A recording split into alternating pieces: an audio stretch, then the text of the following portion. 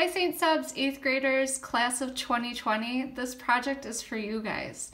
So for this project you will need some crayons or markers, whatever you have to color, and you will need some paper and you're going to need some scissors.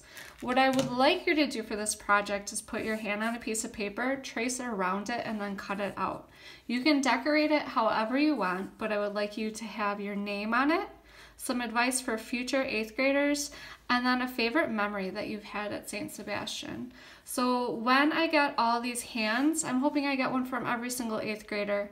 I will put this together as a poster for the class of 2020 so that we can hang up at St. Seb's. We want you guys to know that we will definitely miss you and remember you. If you could send those hands to St. Seb's, 1747 North 54th Street, or I believe that there is a day that you will be picking up belongings, so you could drop it off then. So have fun creating this, and definitely know that we will miss you, and the teachers are wishing the best for you, and you are in our thoughts and prayers.